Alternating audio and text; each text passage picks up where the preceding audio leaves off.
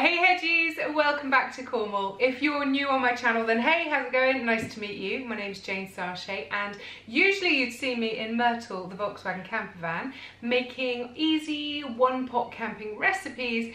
However, today we are on the last of our March theme of make ahead camping meals. So welcome to my kitchen. We're going to make a very sweet treat today which is delicious at this time of year. So we need to get out in the garden and go and find today's ingredient. So let's go. Now if you've got the room in your garden, then rhubarb is a fantastic plant to grow. It's perennial, which means you plant it once and then it dies off every winter and it comes back every spring. You've got to do nothing. However, if you've got young children or grandchildren around, it's worth noting that the leaves are poisonous, so please bear that in mind.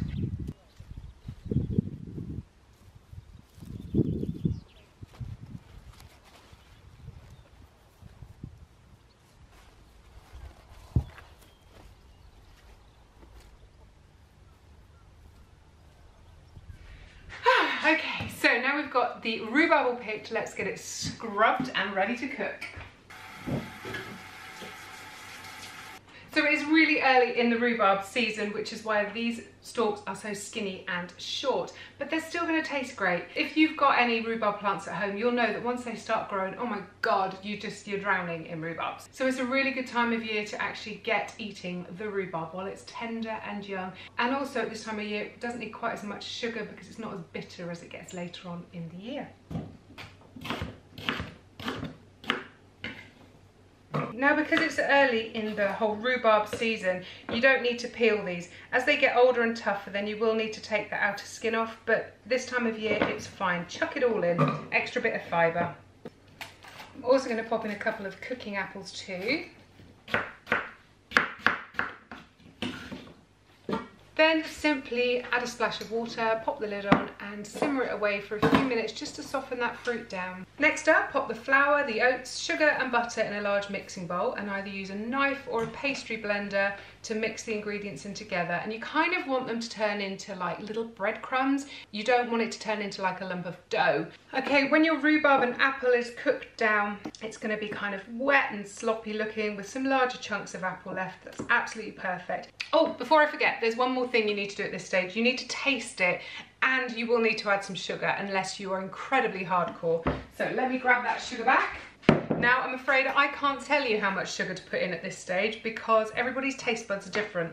So I would just kind of start with a tablespoon or two, mix that through and just have a little taste. I personally think rhubarb dishes should still have a little bit of sourness to them, but you don't want to be taking the roof of your mouth off with it. Oh, do you know what? That's perfect. I reckon that was probably 2 tablespoons of sugar that I used. But like I said, please do it to suit your taste buds.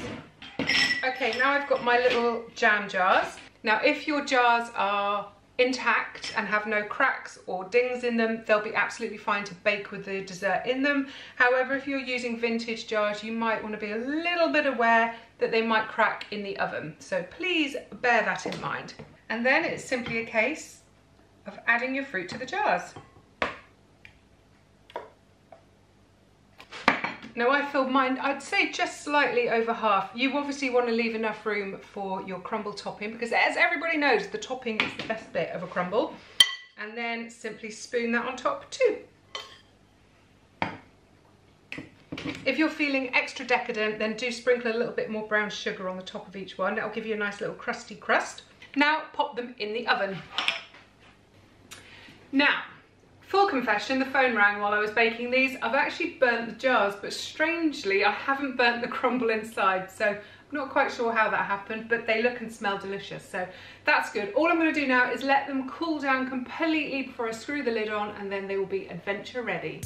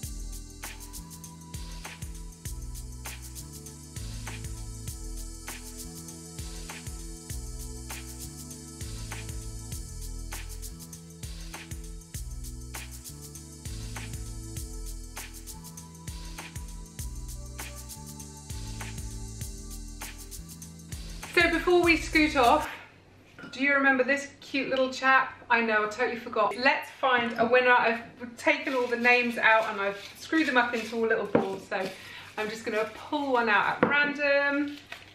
Here it is. Also, my printer broke, so I had to write down everybody's comments and names. It took forever. See? Okay, this is a big one. This is from Martin and Andrea Smith.